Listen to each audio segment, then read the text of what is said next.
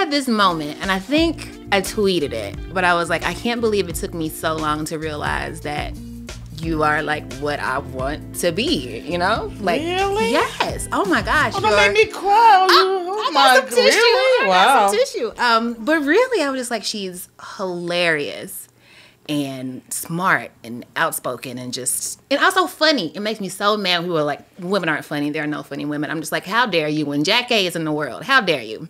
Well, you know what they mean, though. It's a very male-oriented thing. Stand-up, for sure. There used to be a lot more women. Tootie Fields, Lucille Ball. I'm talking about Phyllis Diller, Joan Rivers. It was a lot. Imogene Coca. I know my history, you know. But I don't know. It's like they disappeared, and now they're coming back. But the thing with women is it's a female thing. But also, you know, you have these things you can't talk about. That aren't allowed. Men can talk about anything, you know, but women, you have to be careful because people are looking at the woman first and then the comedian. The man comes on, boom. Yeah, so you got to go right to funny. It's almost like you got to go right to funny, you know? So, yeah. It's like Ellen DeGeneres has learned. She goes right to funny. Yeah. See what I mean? I see. Yeah, and so but we're getting better.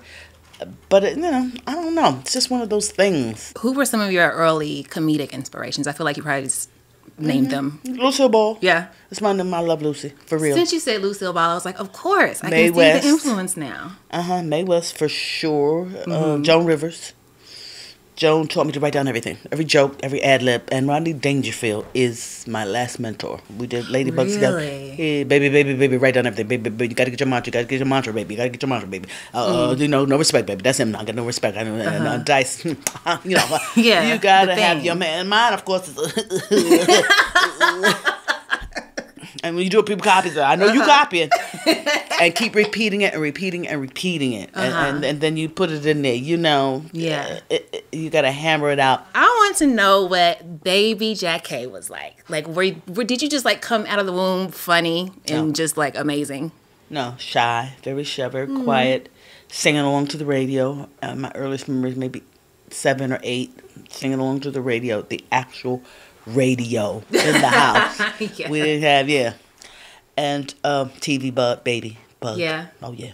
Still am. Yeah. Oh yeah, 24/7. How'd you end up acting? Like, did you grow out of it? Did you break out of it? Did you act? I was a member of the Glee Club from the age of 6, 5. You know, singing, and all through school, all the way up. So I got to junior high, and I got in the play, school play. And the first one was Oklahoma. I didn't get the lead in that. I was mad. Oklahoma. I didn't get the lead because I was crying because I was so good. They said, no, you're not a senior. So I did The King and I got on stage and I was great. And I got the applause, and that's when I came. But I still was shy. I couldn't speak out. Then I went and got acting lessons with Dick Anthony Williams at Henry Street Settlement. And they taught me, you know, we call monologues and things, and how to get up in front of people and talk. Wow. It took a year and a half for me to get up.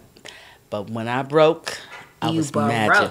Perhaps, and that's what you have to do if you're going to do it. Because even now you have some actors who are shy, but I can speak in front of anybody. Yeah. You know, but don't ask me to do stand-up. You know, I'm strong on anything. I'm a confident woman. But stand-up, that's a different beast. That is a different monster. And I tell people all the time, like, being funny on Twitter is one thing. Standing in front of a crowd and trying to make them, I don't understand how anybody does it. But I was a sweet kid and really nice. And I still am, you know. Yeah. Bookworm. You know, nerdy, corny, but I had a nice, you know, I'm a baby boomer, so I had a nice growing up period. Not tumultuous, you know, nothing. I mean, you know, to speak up, I was a really sweet kid. Yeah. I feel like in the 90s, TV used to be so black. You know, like there were so many black sitcoms. There was Living Single, there was Martin, there was Sister, there was... What do you think happened? Like, where did all the black shows go? We were in fashion because like blaxploitation in the 70s, all those black movies which were not great, but we enjoyed them. Were necessary also, you know? Yeah. What? Shaft, Dolomite, the Mac, you can go, Superfly. Yes, I'm on and on and on. But we're in and then we're out. Like we're in, we're hot, but we always resurface. Always. The creativity is so original, you know, but...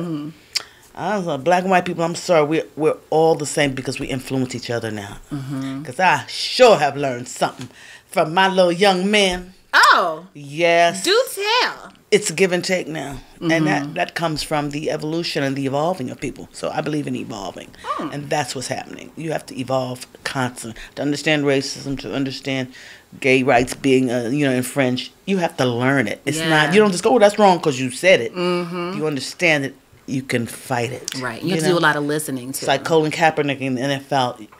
I understand that, so you can fight for it. But if you don't understand, you really are confused. So we have to keep people evolving. Yeah. You feel me? I feel you, girl. I feel you. I'm a little deep.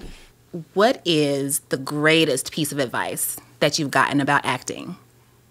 From Debbie Morgan. You know who that is? She was on all my... When you leave an audition, leave it there. Don't take it with you home. Don't take it back. Just...